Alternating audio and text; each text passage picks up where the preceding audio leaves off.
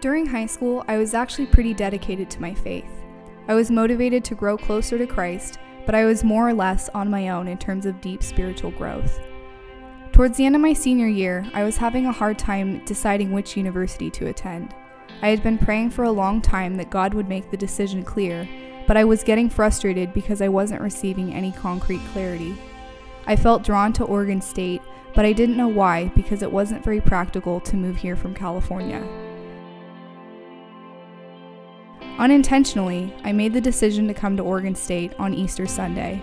This decision has given me immeasurable new life with Jesus, and I know it was not a coincidence that I made the decision on Easter. When I arrived at Oregon State, I knew I wanted to be a part of the St. Mary's community, but I didn't really know about the Newman Center and figured that it would be similar to my experience at home.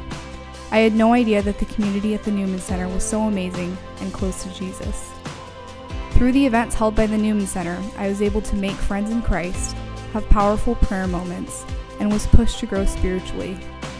Looking back on it now, I realized that God brought me all the way to Oregon State so that I could be a part of this Newman Center and grow closer to Him. God has changed my life throughout my first year of college, and I am so thankful.